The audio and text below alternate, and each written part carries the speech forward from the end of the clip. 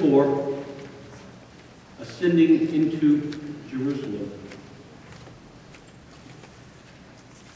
So many have testified of the joy and anticipation of that day. The disciples said they felt a sense of destiny. Others were sure they were seeing the Messiah himself in that curious procession. The people celebrated as it seemed that God had finally come to free them from tyranny and to establish a godly kingdom. So when Jesus and the disciples entered the city, the crowds flooded the streets as news of his arrival spread. Don't get left to stop.